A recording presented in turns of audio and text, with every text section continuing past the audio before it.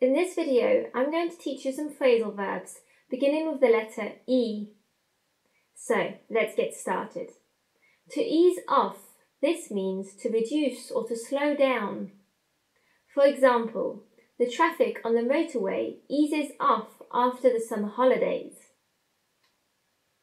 To end in, this means to result in. For example, their marriage ended in a divorce. To even out, this means to level or become regular.